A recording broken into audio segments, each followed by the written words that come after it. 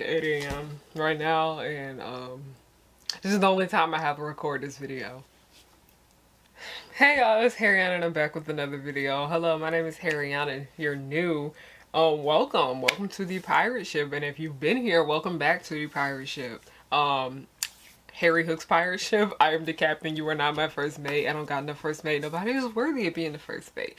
Hello, if you're new here, my name is Harriyanna and I like to make content based off nostalgia and family and children's entertainment and all the issues that I find within those spaces, y'all.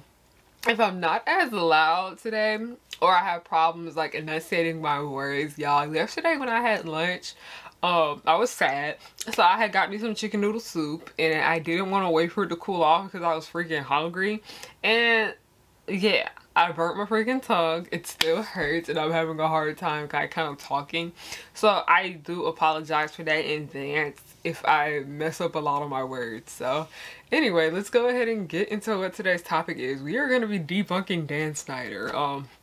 My favorite pastime, debunking the best that is in Dan Snyder shows, and the most popular Dan Snyder show of them all, Victorious, because there's always something weird going on with Victorious. Like, this show has so many freaking issues.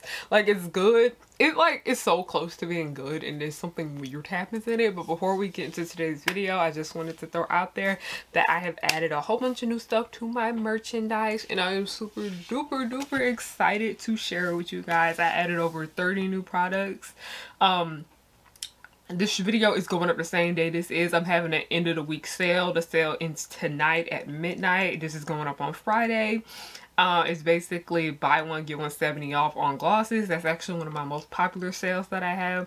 All buttons are buy two get one 70% off, and then also pirate ship 25 for 25% off their orders. So that is enough with the self promotion, and let's go ahead and get into today's topic, y'all. Oh Jesus, my tongue.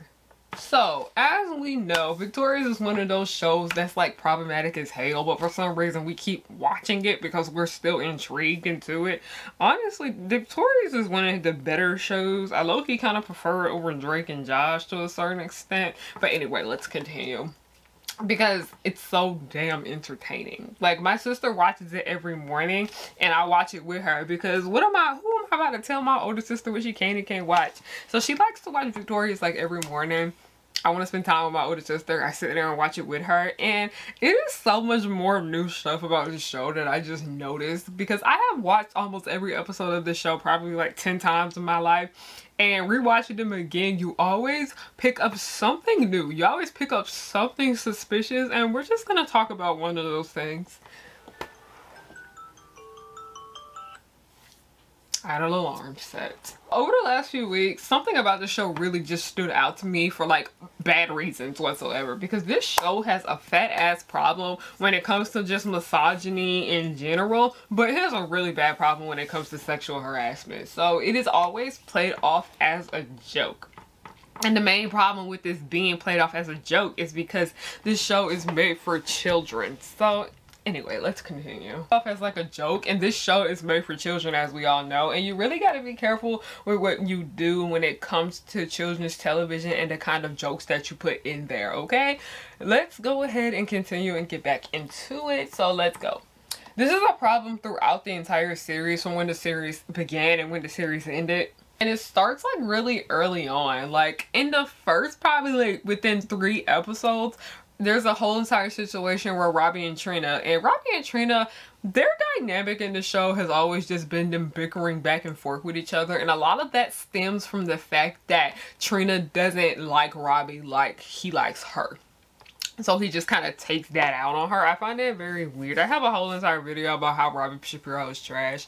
But early on in the show, Robbie and Cena were scene partners. And if you're an actor, you understand what a scene partner is, okay? Sometimes you have very intimate scenes with them. They had a very intimate scene, and Robbie caught feelings. Those are the worst kind of actors. But yeah, Robbie caught feelings. He came up to Trina one day at lunch, kissed her, and she got angry. As she had every right to.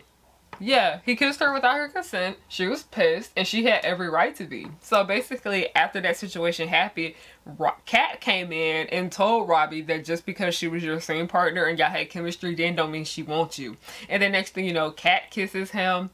Kat kisses him to prove that she don't like him like that, and it was just acting. And this episode right here kind of like shifted the dynamic between Kat and Robbie, in my opinion. Because after this right here, he started to have a bit of an interest in Kat. And we all know how that went down. Yeah, it's like a borderline obsession. It's a borderline obsession.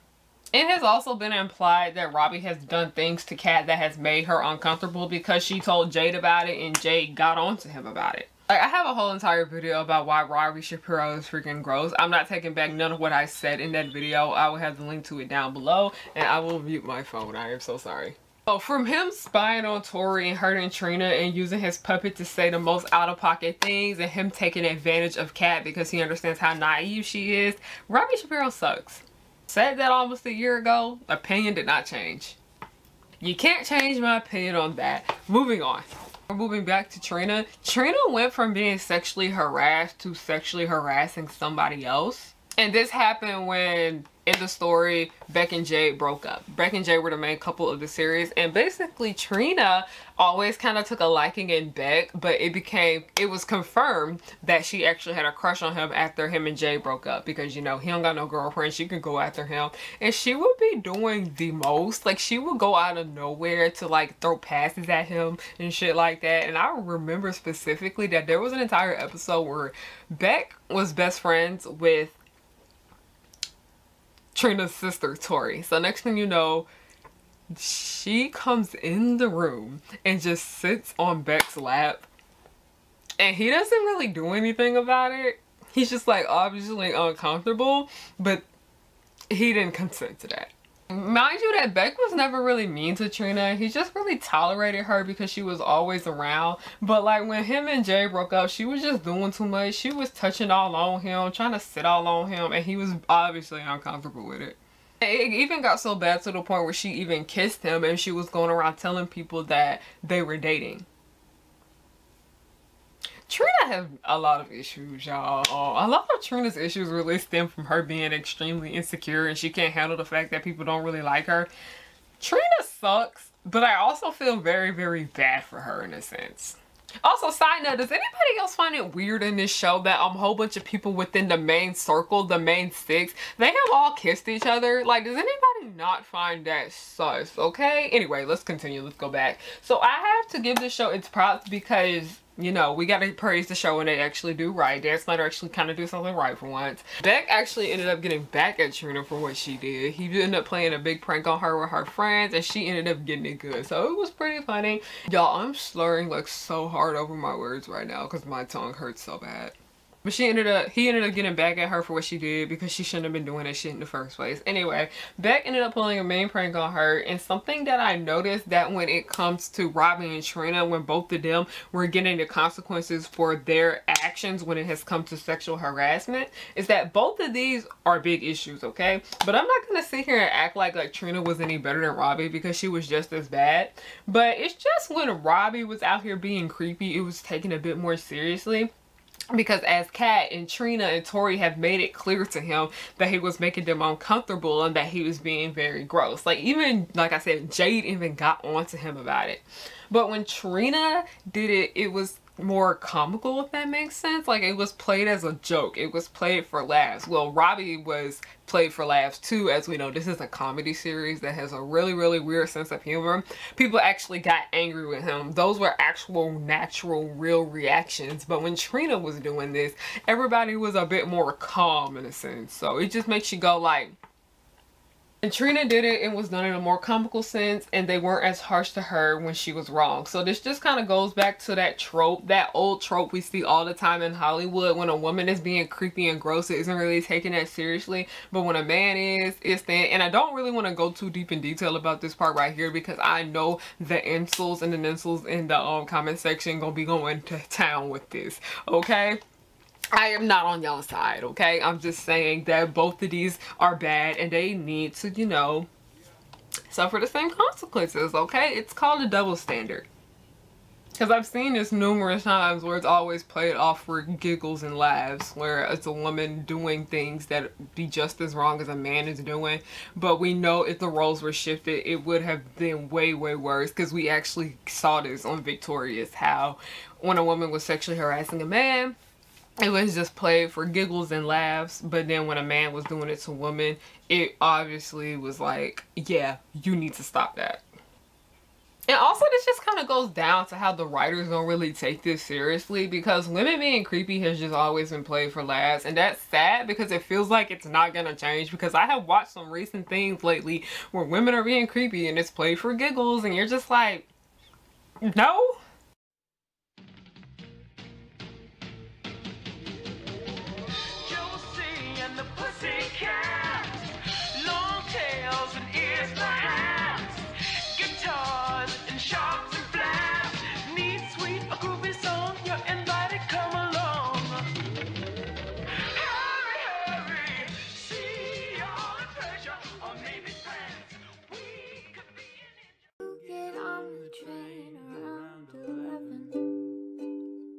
Last time that I saw you, it was heaven. You said that you got off around 7. I guess that I'm just a fool. The marks on your face leaves me to stomp in pace. I don't know where you've been and why your hair is. I know you're tired of having crusty ass lips. Wearing a mask all the time gives you no excuse. Head over to harriyannahook.com. Oh, you don't want that? Well, she has a bunch of other things to choose from. Don't worry. Pick yourself up something super cute because you're like super cute and stuff. Dan Snyder's a very strange man, okay? Like, we know this. Sloan has very great videos about all the unsettling shit that's in his shows, okay? Like, aside from like the casual racism in his shows, this show has a big issue with misogyny, okay? And it's not just misogyny, it has a lot to do with sexual content, okay? Victorious is weird, like very weird. It is the campiest Nickelodeon show out here, okay? It is one of Dan Snyder's shows. This one is the weirdest, okay? Henry Danger's pretty weird too. I have to give him his props for that. All that is sketch comedy, so they get to pass for being weird. But Victorious is just weird for numerous reasons, because he stays putting kids in sexual situations and has so many sexual innuendos within the series, okay? And it's very unsettling. And no, I'm not sitting here saying that there shouldn't be like sexual innuendos in kids shows, because it's not an issue if it's done right. Situation a lot in Fairly Odd Parents where Timmy's parents would, like, you know, do adult things. And I remember there was a scene in Danny Phantom where she was talking about how she didn't want to play no checkers, she wanted to do something else. And I specifically remember like this one part of Rocko's Modern Life that went viral on the internet. Rocko's Modern Life is that's a whole nother set of issues, okay? But it was implied in an episode where Rocko had a job. He was a sex hotline operator. It was implied, but they didn't come out strictly and say it. But Rocko's Modern Life, we gonna talk about that another time. Y'all, I cannot believe that I am about to praise Miraculous Ladybug for something, but Gabriel and Natalie, we gotta give them their props when theirs due. And everybody knows me that Gabriel and Natalie are one of my favorite parts of Miraculous Ladybug. There's so many sexual innuendos within their dynamic, and it's okay because they're both grown and it's obvious that they're both comfortable with each other. It's a problem when it's done in kids television oftentimes because, one, the kids are the situations and it's really done in an offensive manner, and it's kind of unsettling because so much of it was offensive and played for laughs and Victorious. Like, there's numerous, like I said, there are so many compilations here on YouTube about creepy moments in Dan Snyder shows, and so much of them are rooted within sexual harassment and misogyny and sexual situations with children. Like, it's very unsettling. Hey, live from the editing room, which is really just my office desk space that I have in the living room. But I kind of wanted to go a little bit more in detail about this part right here because I kind of felt like my point wasn't clear. No way am I saying that like teenagers don't be in sexual situations. Like, there's a lot of shows out here like, you know, Euphoria and Degrassi where like teenagers are like put in like sexual situations, but those shows are not targeted towards kids, so that's how they're able to get a pass with it. But that's like a whole nother problem within itself, because people don't seem to understand that there's more stories to tell with teenagers than just sex. Which is why I do praise children's media a lot, because they tell stories about teenagers that are beyond that. But what I wanted to say right here was it's honestly really unsettling when it's like small kids, like kids that are like 12 and under when they're in sexual situations. That's very, very gross. And then I understand when it's teenagers and things like that, but when it comes to Victorious and like a lot of like the sexual situations, it didn't really bother me too much when it was like, you know, they consented with each other. Like the stuff with like Tori and Beck, it's obvious that they liked each other, but you know, we had the things going on with Kat and it was obvious that she was uncomfortable, and some of the stuff that Jade did was very unsettling too. It's very tricky. It's very tricky. Like when kids are in kid shows, when kids are put in sexual situations, it's usually like one is feeling uncomfortable and then the other isn't, so that's why it's an issue. But when they're both like, you know, kind of like feeling each other, it's a whole nother thing. It's an entire thing. And also another problem with kids television when it comes to like sexual situations is that a lot of them have to deal with adults, like, you know, being like hitting on kids and what stuff. Because I remember that there was a whole pedo joke in another Dan Schneider series called Game Shakers, when it had to deal with Mason Candle. His name is like Tan or something. He's on like Cobra Kai, but it was like an older man like admitting that he really liked the young kid. It was really gross stuff. So that's what I wanted to go a little bit more in detail with. It's very tricky when you're doing this stuff with kids because it can either come off as offensive and just borderline gross. So yeah, you gotta be careful with the little jokes you put in there here and there, because like Total Drama did it pretty well in my opinion, because you know, all of them were like the same age and a lot of them liked each other. A lot of it was consensual and a lot of it wasn't, which was another problem with that show. Okay, let's get back to the rest of the video. Like Tori and Jake's playdate, for example, okay? Like when Tori and Jake go on a date with each other, they're forced to go on a date with each other because they're scene partners. For the play they're doing, y'all know the entire situation where Andre and Beck played their kids. So two boys start hitting on them at the bar that they went to, and they start to sing a song to get them to leave them alone. Okay, it's not a bar. It is, part of it was a bar. Okay, we know this. We know this. Y'all ain't slick. I swear, how do teens have cool hangout spots like this? Because we did not when I was a teenager and I live in a big city. Sing a song to get them to leave them. This burnt tongue, y'all. This is not it. So back I was trying to say, they sing them a song to get them to leave them alone, in which they do. They ended up leaving the place. So next thing you know, Jade and Tori are doing the play, and those two dudes show up at their school, and it scares them, and then they run away, but it was played off as very comical. That is creepy. That is not funny in a real life situation. That was very terrifying. Moving on next, I remember there was an entire situation where Robbie and Kat were naked in public. Like, what? Ew. What even was that? In conclusion, like I said earlier, Victorious is a weird show about weird people in weird situations created by a weird freaking man. This show's a hot freaking mess. Thank you guys for watching this video. Seriously, it took everything out of me to get this one done because my mouth is hurting me so bad. I feel like I just keep slurring my words, so I'm just gonna cut this short. I just wanted to make a nice little short video for you guys because you guys know I haven't really been too active on here, and I'm trying to do better. I'm trying to do better about that. Don't forget, my new merch is here. Link to it will be down below. All my social media handles will be down below. If you guys want to find another way you can support me and my career as this entrepreneur entertainer, support me on Patreon. Most expensive tier is $5, cheapest is $1. I post a lot of exclusive behind the scenes content over on there that don't really see the light of day over here on this channel, or it won't come to this channel for a while. Also, I have a web series called The Progenies. The Progenies is a Descendants fan series. It is race bent, and yeah, go watch it. If you were disappointed with Descendants, go watch The Progenies. We try to fix a lot of the mess that was in there. I love you guys. Thank you guys so much for watching, and have a good night. 'Cause I work hard to get to this point in my life. I'm blowing up, so don't hate. Just congratulate. Powerpuff Girls will just blow your mind. Buttercup cup like villains 3 at a time. Bubbles will smile while kicking your butt, and Blossom will lead them out of their rut. Cherish and Powerpuff, 2 of a kind. Both wanna save the world before bedtime. From Townsville, Memphis, New York to LA, the Powerpuff Girls are just here to stay.